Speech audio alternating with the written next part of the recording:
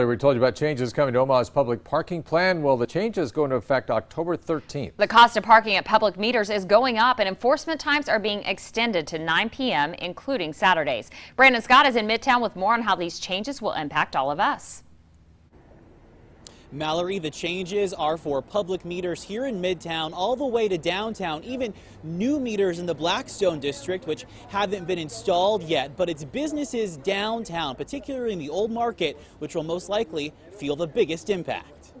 That's the biggest complaint we've heard in the Old Market is there's not enough parking. There is lots of parking. It's not always free.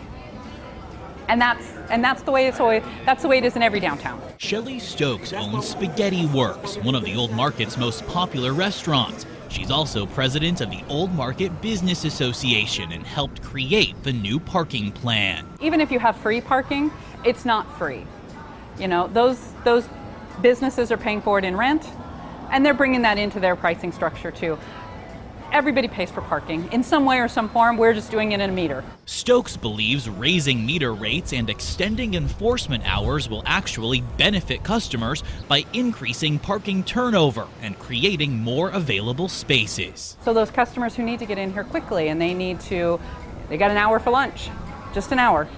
They can get in, get their meal, and get out of here, and it's going to help them. But what about employees like wait staff who have to park downtown every day for work? The city at this point has been very cooperative of trying to find some programs and some ways that we can give them shared parking programs. There is some talk right now that we will do some kind of prepaid parking where an employer can help out with that. Now, those employee programs aren't on the books just yet. Stokes tells me that the city's parking committee is still working to find a solid solution. Reporting live with photographer M.H. Danker, I'm Brandon Scott, WOWT 6 News.